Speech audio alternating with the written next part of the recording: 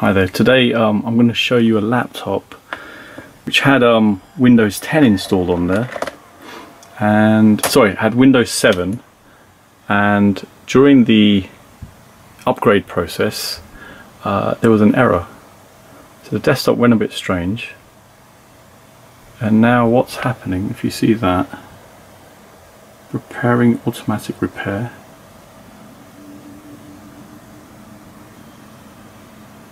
See it?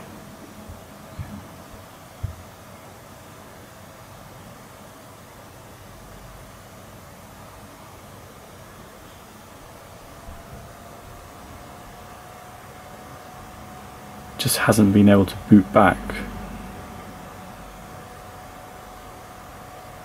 And what it is, there's some files on there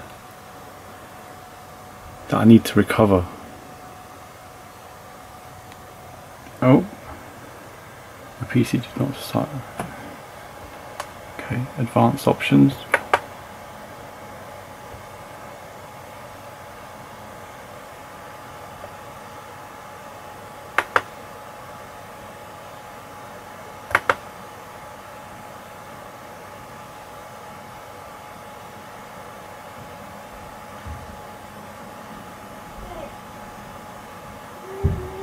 Back to previous build. There you go.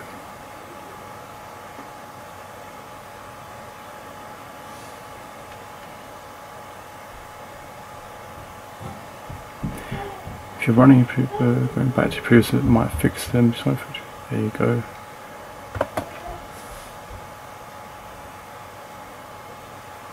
It's very strange. The error was actually worse than this before, where it wouldn't even get to this stage. So this is actually probably a good stage. If you can go back to the previous build, then I can back the files up, and just wipe the PC.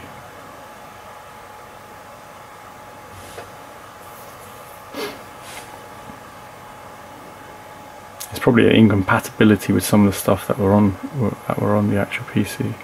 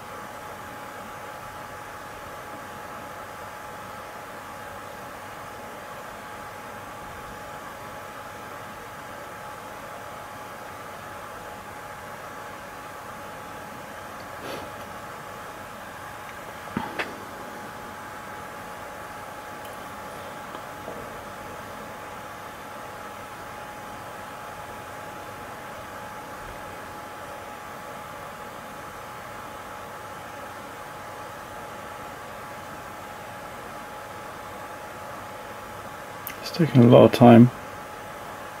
Tempted just to kill the process.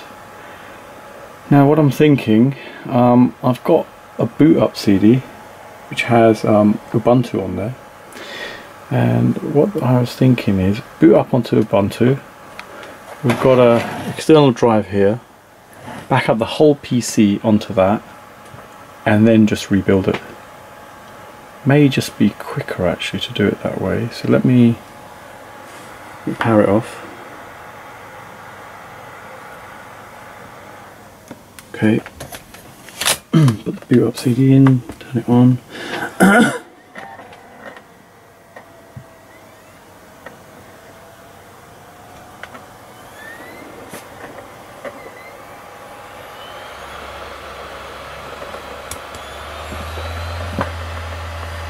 Here you go, Ubuntu.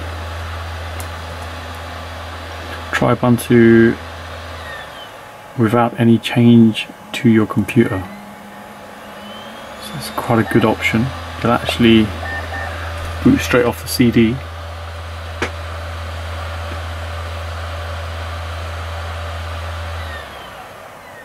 I've not tried this before. An interesting thing to try out really. So get the cable for the USB.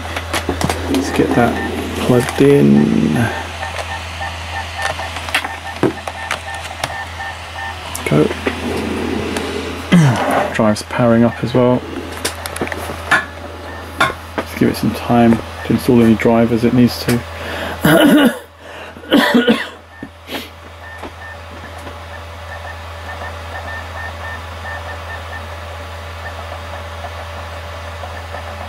The operating system was actually in quite a mess. Didn't have the actual message. I think there was a message previously. It's not my laptop. The laptop did initially have a message to upgrade to Windows 10, but then it would never actually do it. So I managed to get hold of a copy of Windows 10, a legitimate copy, and I initiated an upgrade, and that's when it's run into a few issues. You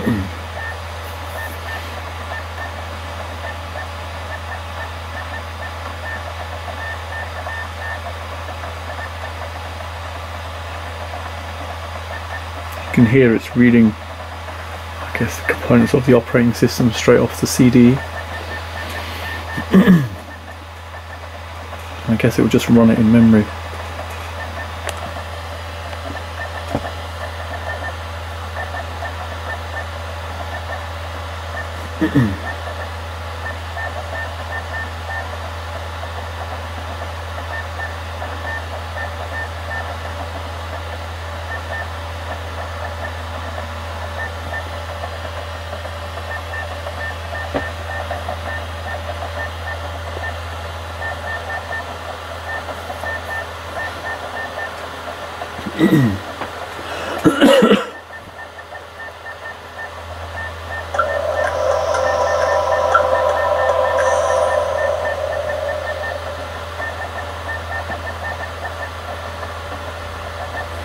Getting there. I guess we've got a cursor.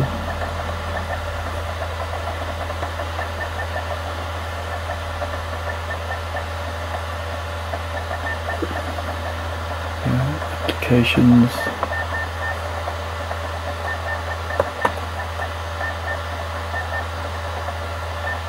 Okay, so we don't want to install it as there's an icon there to install. I want to find some sort of Explorer. There you go, computer. And let's see what that appears with. So we've got the 5 terabyte USB drive, which is good, we can see that.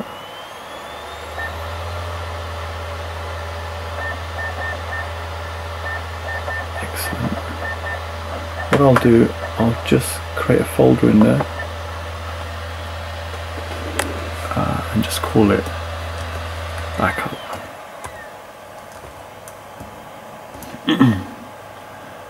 Then ASA. that's the actual drive. It's in this view. So let me just show it in a different view perhaps. So computer, and that's what you're seeing. That's the actual hard disk. I'm guessing it's a 1 terabyte drive. And that's the actual C drive that's on there. See, if I pick the whole lot, so shift and end, and just control, oh actually I can just, yeah, I'm sure control C should work. Copy into the Seagate backup folder, click in there and just press Control V. There you go. Preparing to copy. Quite a lot of data on there.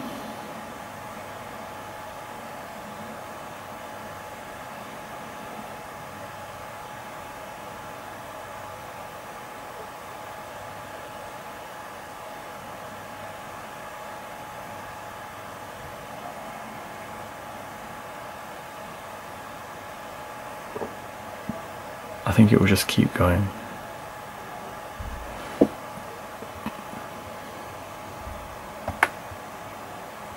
Get out of that mode. Open another one. See how full this is.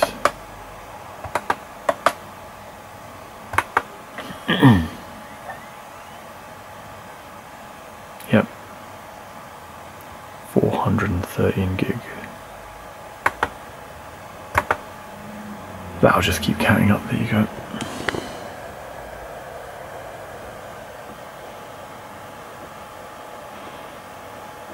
There probably are other ways of doing this. I did try putting a Windows 7 CD afterwards and tried a custom install where all the settings and all the files remain, but it didn't allow it. It was just saying I think incompatible operating system already on there. So I guess the only suggestion is to wipe it. So I think what I'll do, I'll back up the files, I'll get Windows 7 on there, and from a clean system I'll try and do an update to Windows 10.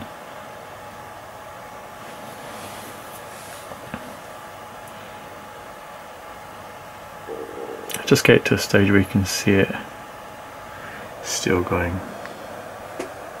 God.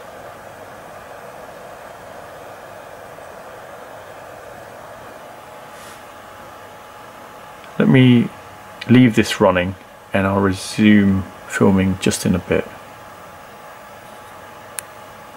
Okay, it's found all the files and there you go. It's going to take 5 hours-ish to copy the lot across, and just over 400 gig. So I'll just leave it running overnight and then I'll plan to install the OS. I might have a quick read up if I can make a bootable version of Windows 10 and boot it straight into Windows 10, do a clean install. Let's see.